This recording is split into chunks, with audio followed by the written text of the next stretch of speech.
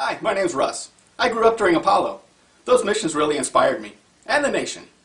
That inspiration was well-deserved, and all the technological benefits gained were awesome, and for the most part, unpredictable.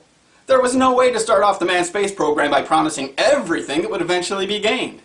When pushing the limit through space exploration, unexpected benefits to humankind reveal themselves. President Kennedy couldn't promise, "We choose to go to the moon," not because it's easy, but because we will eventually get GPS on our cell phones. But if he didn't aim us at the moon, we sure wouldn't have GPS on our cell phones, or bad birds even. I myself was so inspired by Apollo that I took all the math and science classes I could. But I didn't get it. I stunk at it. I found that the only qualification I had for space exploration was watching NASA TV and going to space shuttle launches.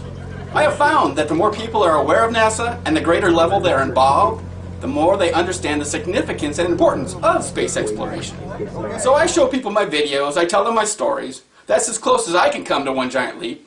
If the general public loses interest in space, we won't have a president willing to commit to future space missions. Because he or she can't promise, "We choose to go to Mars," not because it's easy, but because it will lead to a cure for cancer. But that actually could be a result. Share your passion. Aiming high in space terms will no doubt yield high results here on Earth. Higher than anyone can believe. This